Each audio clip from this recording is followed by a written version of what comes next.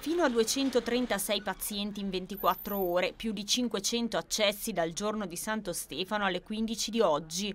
Il pronto soccorso dell'ospedale Sant'Anna è preso d'assalto, con accessi record quotidiani. Un sovraffollamento che si traduce per i casi non urgenti in lunghe attese per visite e accertamenti. Chi non ha reali emergenze deve rivolgersi ai medici di famiglia e alla guardia medica, è l'appello ripetuto dalla SST Lariana. Il sovraffollamento negli ultimi giorni, in concomitanza con le festività natalizie, è un problema che accomuna la quasi totalità dei pronto soccorso del territorio lombardo. Al Sant'Anna, il 26 dicembre, gli accessi al reparto di emergenza sono stati 236.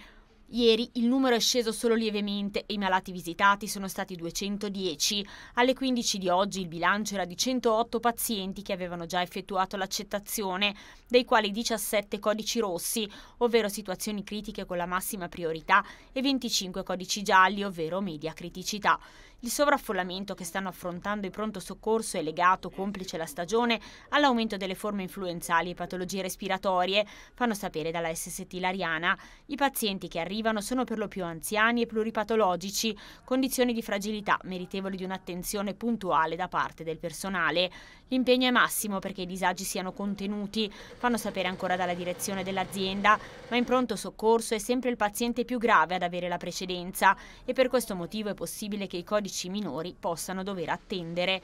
L'appello è per quanto possibile ad evitare gli accessi impropri. È sempre utile rinnovare l'invito alla popolazione a fare un uso appropriato del servizio di emergenza-urgenza, ripetono i vertici della SST Lariana, e utilizzare le risorse presenti sul territorio, medici di medicina generale e pediatri di libera scelta o il servizio di continuità assistenziale attivo nei giorni prefestivi e festivi.